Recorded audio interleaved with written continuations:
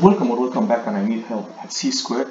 In this example, we're going to look how to go from radians to degrees. That's what it says. And you notice here we have this conversion method.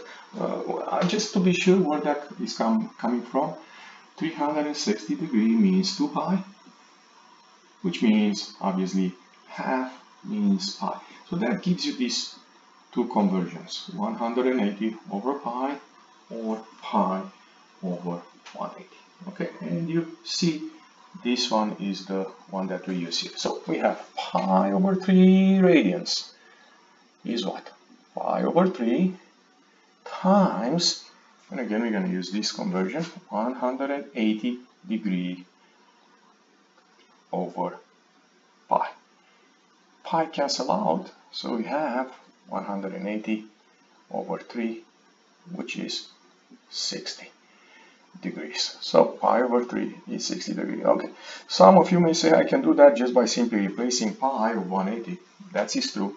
That's the fastest way. I use this conversion method.